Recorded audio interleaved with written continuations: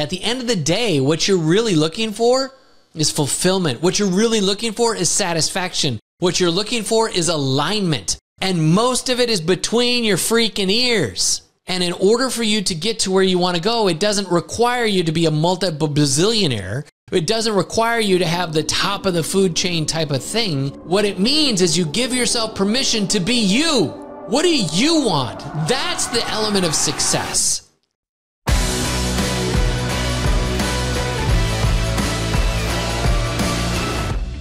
Welcome to Evolve Leadership, the arena where high-achieving leaders are challenged to redefine their limits. My name is Angus Nelson.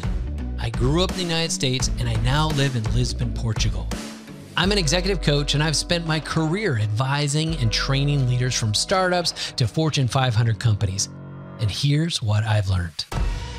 An old, ineffective leadership framework will always keep you on a hamster wheel, consumed with work-life balance, burnout, and stress. Here on the show, each week we'll help you rethink the path to achievement. We'll help you discover new principles, new philosophies to the modern leader. Look, the world is relentlessly changing, demanding a new era of leaders. It's time to redefine your limits. So enter the arena, my friend. It's time to evolve.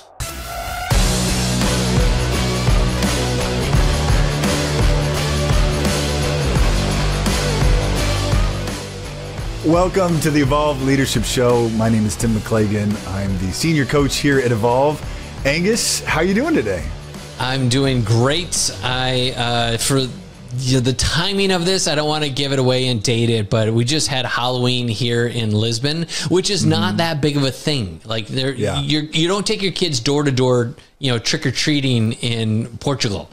Yeah. However, there's tons of parties and stuff like that, people getting dressed up for the parties, mostly expats.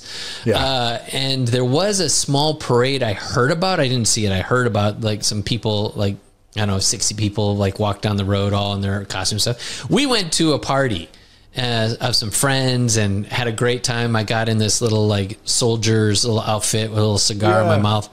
And we celebrated a holiday that for whatever reason, it's so nostalgic. And so that's what we did. And it was a great night. And now today we're feasting on all the sugar hits. Nice. You can tell all the expats in Lisbon then by the one who dress up in crazy costumes on October 31st. Is that what you're saying? I'm saying that's pretty darn close. It's not altogether wrong. Yeah, for sure. Yeah. Angus, today we're talking about a concept that I got to be honest, sometimes in the personal development space, you'll hear a concept and it won't quite register the first time. And I remember hearing this concept a while back, and I remember hearing it and going, oh yeah, that sounds good. But it didn't really click until I heard it again and then again. And that is this topic of permission. And we had back in episode 84, we were giving an inside look at a client call with one of our clients, Derek Jensen. He's an amazing dude. And he had this epiphany based on permission. And we just wanted to take a second and do a deep dive on that, because sometimes if you don't unpack it, a concept like that can just go over your head. And really, it's one of the most powerful tools for a lot of our members and a lot of leaders when they discover it.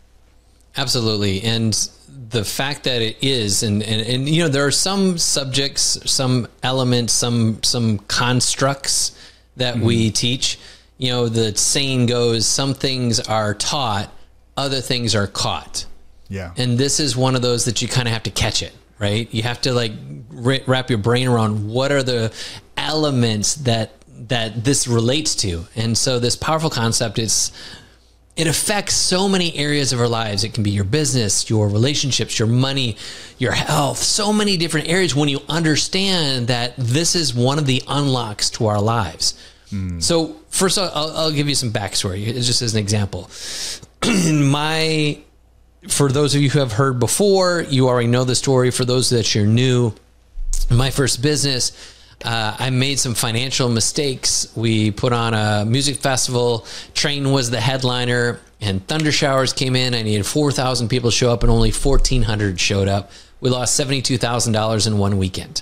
For our small organization, that was a lot. I didn't know how to ask for help. I didn't know how to delegate. I went into a spiral where I was working these crazy amount of hours, fell into addiction. It was porn and then alcohol. And then I started sleeping around. In short order, I blew up my marriage. I blew up my business. I blew up my sense of self. So I was carrying a ton of shame. Now, obviously, since then, I got into counseling, learned all these things about human behavior, psychology, and started to, grow on so many levels.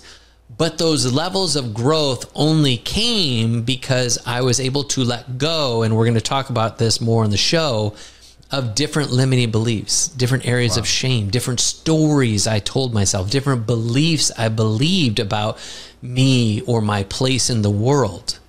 Yeah. And one of the things that I learned in my counseling was this concept of permission. And my counselor, he challenged me is, will you give yourself permission to be? And then fill in the blank. And this was transformational in my life, because the things that I thought were, I'm not worthy, I don't deserve, I don't have what it takes. And these are elements that so many of our clients and our members are, experiencing. They've shared with us time and time again. And if we start to look at it from that perspective, then what if you believe the opposite, that I gave myself permission that I am worthy, that I do deserve, that I do have what it takes? So now all of a sudden, if you get to that place where we are accepted, that we are belonging, that we have what it takes, that we are deserving, we are all these different things, it's like Superman coming out of, Clark Kent's, suit and tie, because in that permission gives possibility. That's the rub. And most people don't ever give themselves permission. They stay in those ruts. They stay in those cycles. They stay in those typical habits and behaviors they've always done. And now they're stuck with what they accept. They're stuck with what they tolerate. They're stuck with what they settle for. Wow. And permission is the gateway to get you beyond that. So until you give yourself permission to experience something else, you're going to be in that place of the same old merry-go-round, going around and around over and over again.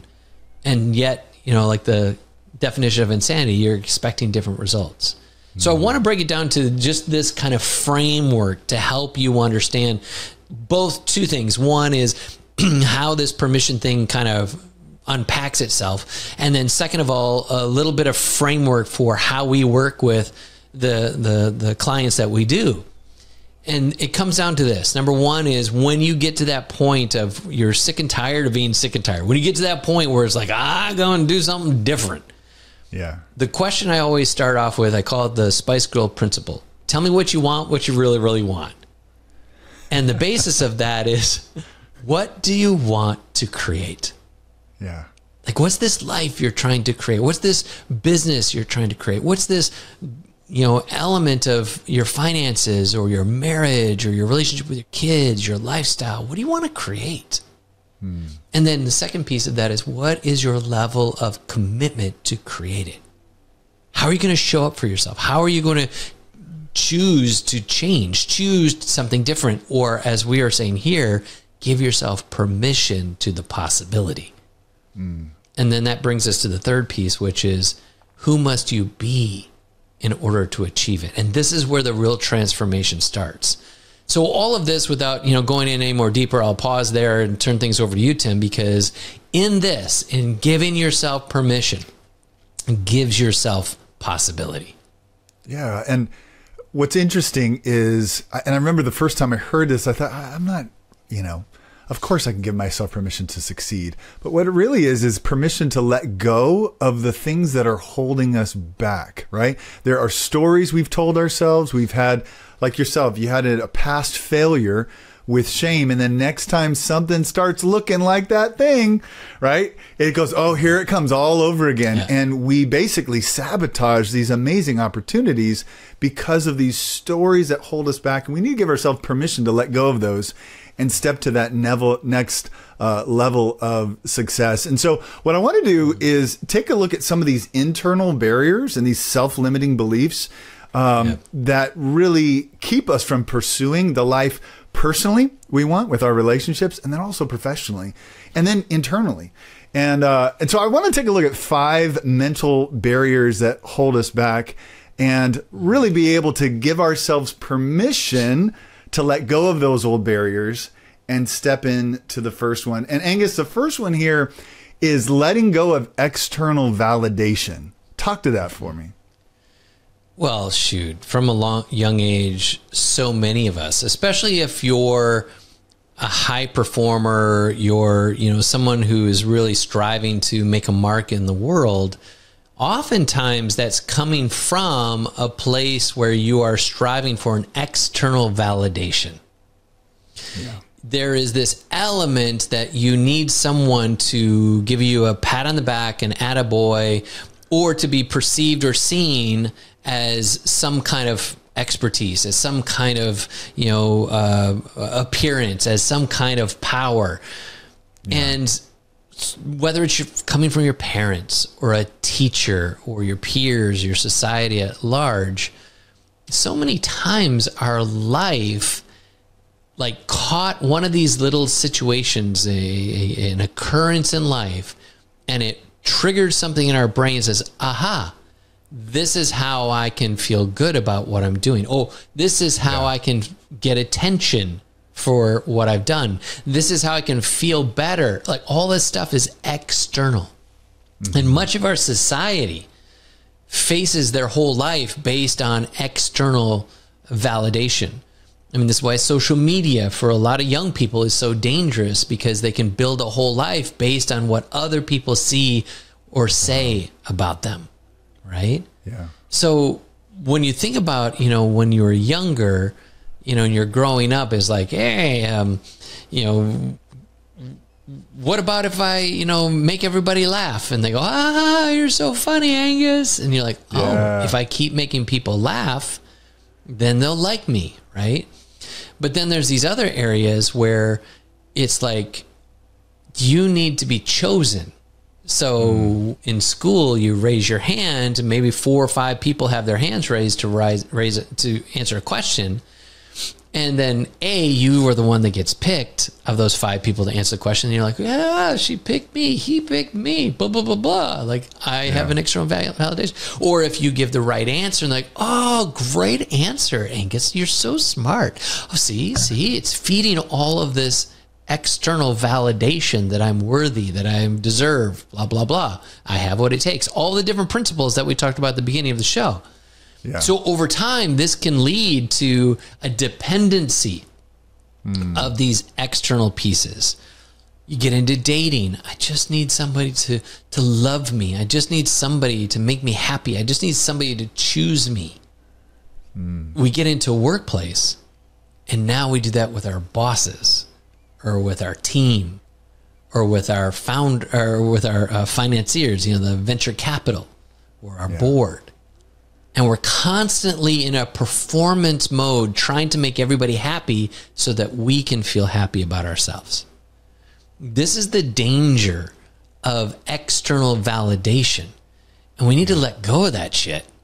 Mm-hmm. When you look at, there was a study by Cornell University, and they found that people significantly overvalue the opinions and perspectives of others, even to their detriment.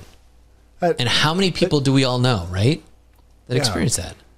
And it's so true. And I think the big crisis comes when you have been picked, right? You got into the good school, you got into the good job, you've experienced that success, and then all of a sudden there's a setback, right? You got laid off, or your role switched, or you're no longer the favorite employee, or you started the business, everything you touched turned to gold, and then you hit a down cycle. And so if we're dependent on our external, we're always a victim to their approval, right? We're dependent on their approval. But when we can switch and give ourselves permission to change from external validation to internal validation, knowing that I know I have what it takes, we're not dependent on our spouse to give us that, right? We can actually love them unconditionally, or have this, not a self-serving, leeching, type of relationship. We can actually have a giving. We can have two people trying to outgive each other and love each other. We're not codependent.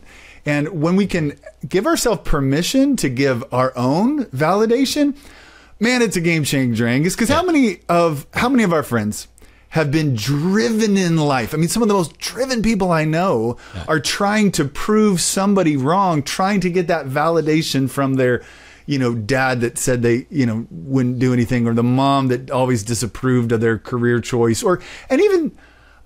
some of those people are dead already, and they're still trying to prove them wrong. And if our dependence, if our sense of self is dependent on external validations, we're setting ourselves up for failure, aren't we? Well, for sure. And I'm guilty of it. Even when I got into my professional life, outside of all the baggage that I carried from my shame and my pain in my past, now I'm trying to make up for it. Now I'm trying to compensate.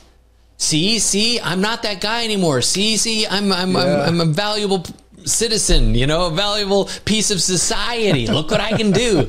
And so I went into nonprofit, to like, in some form, it was almost like I was paying penance. I was limiting my cash flow and what was possible for my salary. I was sabotaging other opportunities and didn't even realize it. Yeah. But when I got to that point where I finally said, you know what? I'm doing this to myself. And I gave myself permission to step into some arena that maybe felt scary, maybe felt intimidating. Maybe it felt like I didn't belong in that season or in that time. Yeah. And yet that permission created possibility.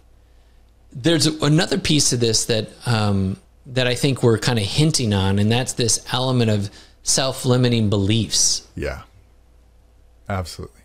How's that played out for you?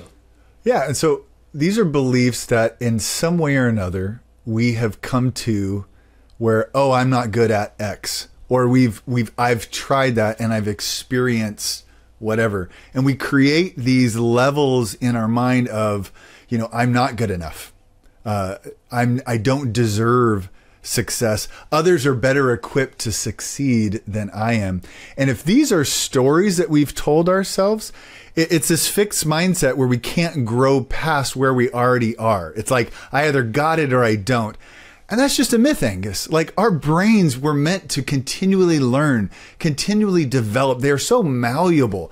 I'm always inspired when I see somebody, especially later in life, take on even a career shift or a new hobby or just something that is deliberately challenging them. I'm moving to Portugal, and I think when I first came up with, okay, I got to learn European Portuguese, right? Not Brazilian Portuguese, European Portuguese. My first reaction, honestly, was I don't want to do it because it's going to be too hard. It's going to be, maybe I'll just find the spots in, Lisbon that are friendly to English speakers, and that's a cop-out, right? If you're going to move to a place, you learn, you come with a growth mindset. And when I started shifting my thinking towards that, I said, you know what? So much is going to be expanded for me and my family to learn a new language, to experience it together. My mind itself, is going to be open.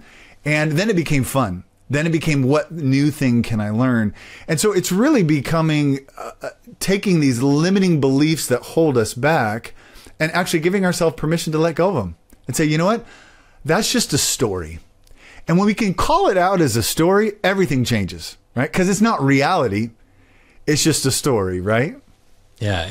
Even in that interview that we did, it was just the coaching call that we did with Derek, episode 84. Yeah. And he's like, man, when I think about a lot of my beliefs, they're all pretty stupid, pretty dumb. And I said to him, like, for all of us, most of our limiting beliefs are actually pretty dumb, but we've never been objective, been able to stand back, become self-aware, or, have the emotional intelligence to be able to say, maybe I could look at this from a different direction. Some of those limiting beliefs might even be like, oh, I've led a team of 10. I don't think I can lead a team of 20. I talk to founders all the time. I've got one founder that I worked with who, when the company was a certain size, everything was cool and copacetic. He's a co-founder of this company. Yeah. And then it goes up to a unicorn status, and he's still operating as if he was an operator. Like he's operating as a doer. And so he's in the weeds, and he's, you know, involved in a lot of this, the stuff that's going on. And one of the things I told him, you know, a rule here at Evolve Leadership is that leadership is about being a decider, not a doer. You have to learn to delegate. You're no longer just managing the monkeys. Now you're in this place of strategy, a place of vision, and a place of coaching. Like, this is your role. And his shift of letting go of that was when he finally gave himself permission, like, maybe I can actually be a leader, not just a laborer. That was so liberating to him. I ran into him just the other night, and he was just saying how things are so different. Like, these are the things that in our worlds, they're more common than we even realize.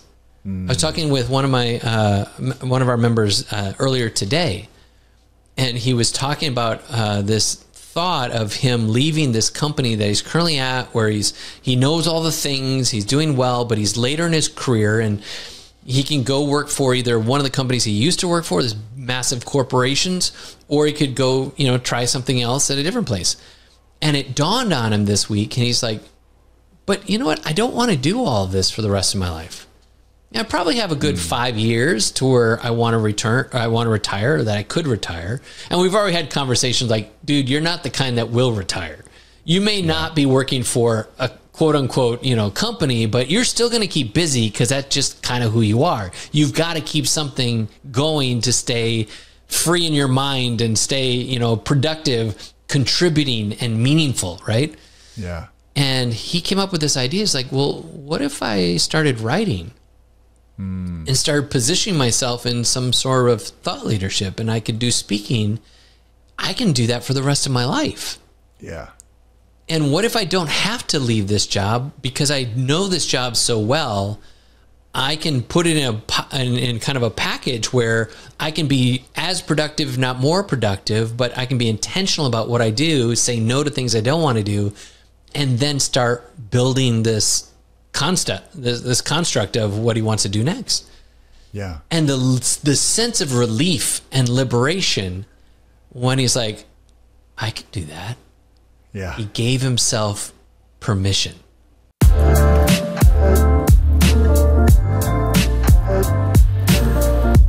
Let me just pause for a second to say this. There is one trait that you will find in every successful leader, no matter their industry, no matter their role. And that trait is action. And we want to inspire ambitious leaders like you to bet on yourself and take action on those audacious goals that you see in your heart. That's why we created our 90-day accelerator. It's a results-driven, battle-tested framework designed specifically for high-performing leaders like you to get unstuck and propel you towards your goals. And in just 90 days, you won't even recognize the person you used to be. To be a part of this elite community, go to evolveleadership.org. Now, back to the show.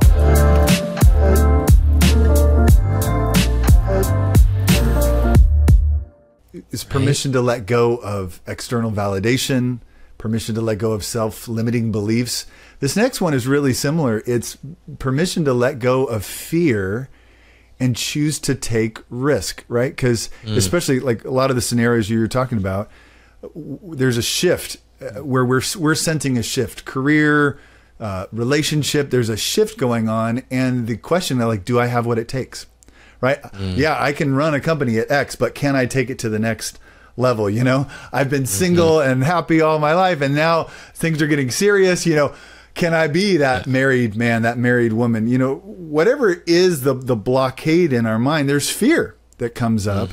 And risk, because we're afraid of losing, especially if we've had success. We're afraid of losing our success. And yet, if you're listening in the car, if you're listening on the subway, if you're walking the dog, the best leaders are always evolving.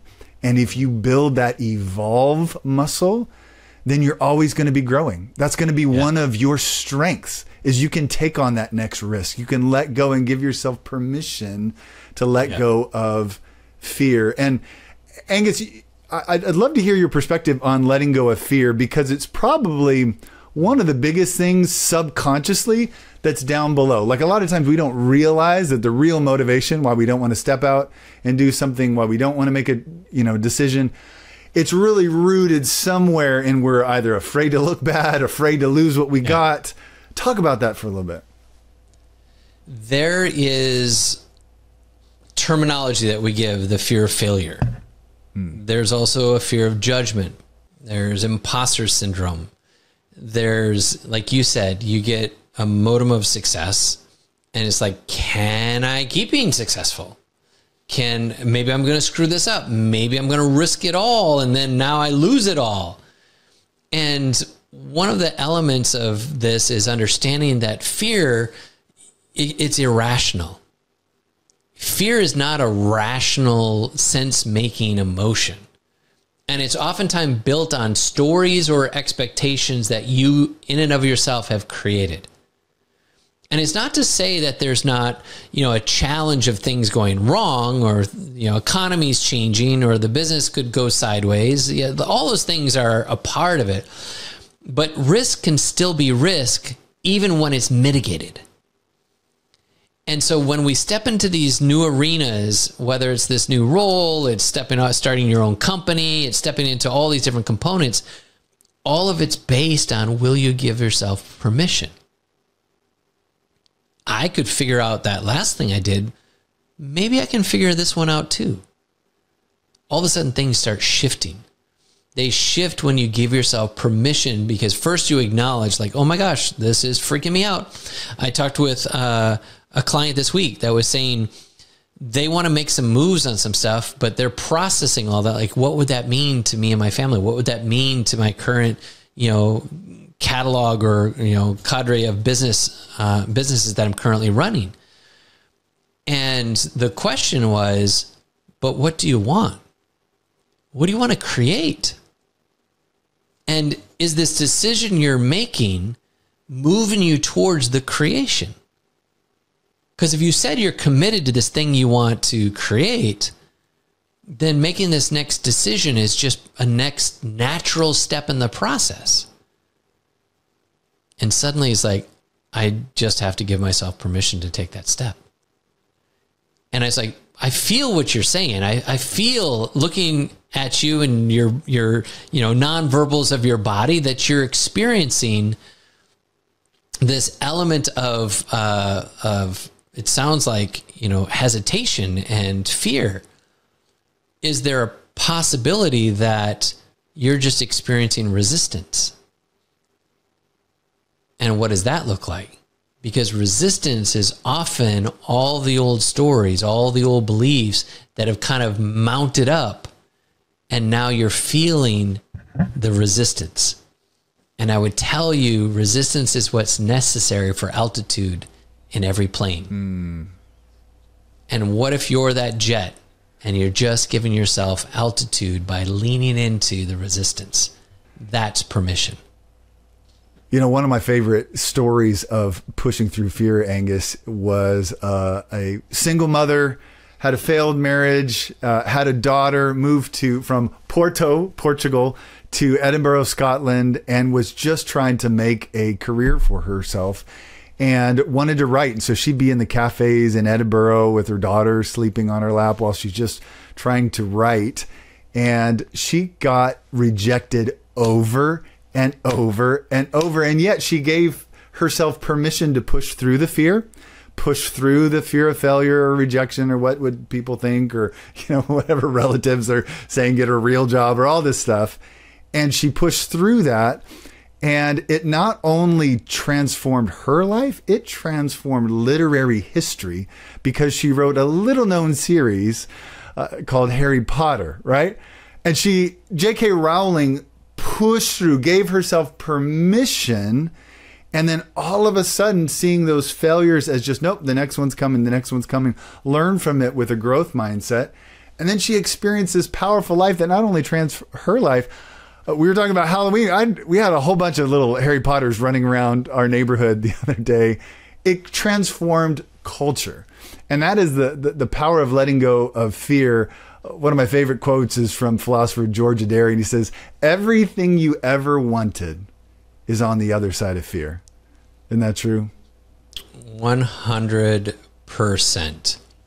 You know, so now we've covered external validation. We talked about self-limiting beliefs. We've talked about the fear and, you know, risk. And then this next piece is, you know, this part that I talked about at the top of the show is worthiness, right? Feeling like you're worthy. And that worthy can be like, do I deserve this? Have I worked hard enough? Have I done enough? Like there's this piece of us when, especially if you own your own business or you're a new founder or whatever, and you get funded or you make a sale, like the more money that venture capital gives you or private equity or your customer, the harder you work because you feel on some level you've got to perform to the dollar amount that they've given you. That's right? Because you're like, I'm not worthy of that much. So now all of a sudden you're like, work yourself to the bone, work yourself literally to death. Yeah. Because of that amount of money that you think, oh my gosh, I really have to exchange my time for the value of that cash. And these are elements that show up in so many areas of our lives. You know, until you give yourself permission to have the self-worth, to know that you're enough, to give yourself permission, to give yourself the compassion, the self-love, that you can be healthy and have a good mental state, good mental being, simply because you understand that you're worthy, that you are enough, just like you are. Yeah. It was Vincent van Gogh that despite all of his talent, despite all of, you know, the things that he had done, and he was only able to sell just a few paintings in his entire lifetime because he didn't think he was worthy. Wow. He didn't think that he'd done enough. And how many other celebrities or famous people have taken their lives to some degree because they didn't think they were enough. Yeah. They didn't deserve all the attention. They didn't deserve all the money. They didn't deserve whatever. Like they didn't feel worthy of that. Angus, check this out. Alex Rodriguez, who was my favorite player on my beloved Mariners, was rising star, just shooting up to superstardom. And he came to the end of his contract with the Mariners, and he just had this incredible trajectory. He became like an insanely, like by far the most highest paid player on the Texas Rangers. And he had a great career from then on, but it was at that moment when he got this massive payday, that's when he decided to take steroids. He said it was because I was trying to justify what I had been paid, right? He was living the dream. He was clean all the way through until he got that big paycheck. And then he had to sabotage his character, sabotage something, and cheat on the game that he loves just because he was trying to be worthy of that. And it's amazing how we can sabotage if we don't think we're worthy. It also shows up when the opposite of that, you know, they get that money and they shut down. Think of all the athletes who got their big payday and their next season was horseshit, right? The person who got promoted to that next role and got that big payday, oh, we're going to move you from this, you know, vice president role to this, you know, SVP, you know, role, or even a president role, or you're going to be the general manager, or whatever the total. Every company is different on their titles, but look, we're going to take you up to this higher level, and we're going to pay you twice as much as what we were paying you before. And they will like shut down. Like we've seen that too, because then some level they don't feel worthy. And this creates all this chaos in our heads. It starts to create all this friction, right? Then there's this last piece, like those who have had a specific role. We had one of our members who experienced this, where he was at this role in this big corporation, and while he was there, he made some of the best money of his life. He had all the contacts, had all the influence, blah, blah, blah. And then through a course of events, he lost that role. And then the whole rest of his career for the last like decade has been trying to climb back up to whatever that thing is he saw in his head. Like if I could just get back to that again. It makes me think of Napoleon Dynamite and Uncle Rico. If they just put me in a state, I could throw that pigskin a quarter mile. If they just. And you can live your whole life trying to get back to this other state of your past because that would have proved you are worthy. Or because you were at that role, let's say you had been put into state. Uncle Rico did make it a state, but never was able to again. Like, if I could just get... These are the things that create these cycles in our lives. They create these belief systems. And until you can give yourself permission to know that you are enough, that you are worthy, like, you're going to keep repeating the same stuff over and over again. So true. So true.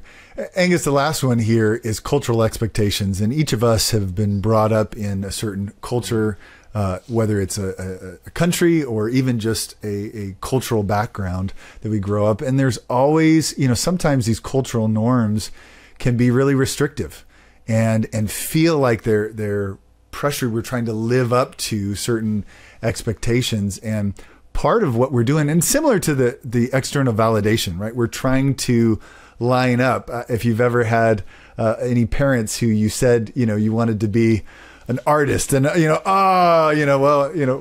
there's all this disapproval. Why? Or the person that says, I'm going to medical school. Wow. Tons of, validation and stuff like that. And it was interesting. There's a study that Pew Research did, and it found that almost 80% of individuals felt pressured to follow traditional societal types or expectations, especially related to career or relationships. And when you can give yourself permission to say, what do I want to create? How can I let go? How can I honor the people in my life without necessarily responding to their expectations? How do I step into that? It can be a powerful thing to move us into the life that we want to design. You and I talk with people every day who have created the life that their parents wanted or their society wanted, and they are so terribly unhappy and really successful. And so the shift is that that we call the Spice Girls principle. Like, what do I want? What do I want for my life? How can I take what is here, what I've been given, and how can I design the life that I want to create? And that, my friend, is power, isn't it? And furthermore, that cultural thing could be you grew up in poverty. Who do you think you are to go to college? Who do you think you are to get that great job? Who do you think you are to make that kind of money? Yeah. And these cultural norms of the family you came under or came up from under may have created some programming, that make you feel some kind of pressure. Or on the opposite end, you grew up in a family that was super wealthy and everything came easy to you and you were super smart. Like you could go and do whatever you want. And then suddenly life slaps you in the face and says, not so much for you. Like, what are you doing? I think there's a happiness book. I forgot the name of the book, but something happiness or happiness this. And it talks about how these students who are highly successful at the small schools that they're at, valedictorians, salutatorians, and then they get to Harvard, they get to Yale, they get to one of these massively, affluent schools. And suddenly they're not the smart person in the room anymore. They're not the one who everything came easy anymore. And how that monkeys with their brain. And now they've got to actually work for it, or they've got to whatever. And this takes you to that external validation and all that stuff too.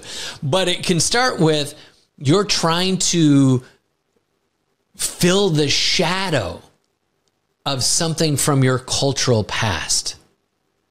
And this pressure is causing you to do all these things or to think all these things or to try and behave in some way. And until you can give yourself permission to walk out from under that shadow, to walk out from those expectations, to walk out from the old belief patterns that you may have been prescribed all of your life, you'll never actually be able to step into the things you know you're capable, right? And this is where all of this comes down to, is when we talk about getting you to this place of high performance, of being a peak performer, of optimized state, of like all the different whatever things we want to call it. At the end of the day, what you're really looking for is fulfillment. What you're really looking for is satisfaction. What you're looking for is alignment. What you're looking for is congruence in your life. And most of it is between your freaking ears. And in order for you to get to where you want to go, it doesn't require you to be a multi-bazillionaire. It doesn't require you to have the top of the food chain type of thing. It doesn't require you to be like all the things to all the people. What it means is you give yourself permission to be you. Permission to create the life that you want for your belief about what you are capable of, that feeds your soul, that makes you be able to spend the kind of quality time and attention with your spouse or with your kids. What do you want? That's the element of success. What do you want to create? Maybe what you're trying to create is limited. Maybe what you're trying to create is being held back and shackled by all the old beliefs, by all the old behaviors, by all the old shame and worthiness of all the different fears of risk, all the different limiting beliefs and external validation, like all the things you've been looking for are right here before you because they're inside you. What if you found out that everything, that your life was all built on the Wizard of Oz? You're the one who just clicks your heels and say, there's no place like home, no place like home. Look up, Dorothy. You got everything you always wanted, and it's right here. It never left your presence. And this is the thing that will set you free. When you give yourself permission to believe, I have everything I need. I am enough. And the thought is, if you do that, then you'll just relinquish yourself to just existing. And I would tell you, that's what actually causes you to feel alive and to become the thing that you've been wanting to be, right? And you can show up in your power. And I love this. It's you show up in your nothingness. We should have a whole show about the nothingness, but write that sucker down. Nothing to gain, nothing to prove, nothing to lose. That's the most powerful person in the room. So true. And it only comes when you can give yourself permission to create, to commit, and to be who you and only you alone know you are capable to be. That's what will set you free. As we wrap up another episode of Evolve Leadership, thank you so much for taking time to invest in you. If there's to be any sustainable growth in your company or even in your relationships, you must grow first. And it's what I love to do for leaders, to help them grow, to challenge their thinking, sharpen self-awareness, to instill an unshakable confidence, and ultimately upgrade their sense of self. And we do this through our proprietary method called Agile EQ Plus, where we're leveraging agile leadership and emotional intelligence. We provide our signature training for individuals, and for businesses, we've designed a unique curriculum for company-wide learning and development. If you'd like to learn more about our training or to schedule a call, you can simply go to evolveleadership.org. And until next time, stay driven, keep climbing, and never stop evolving.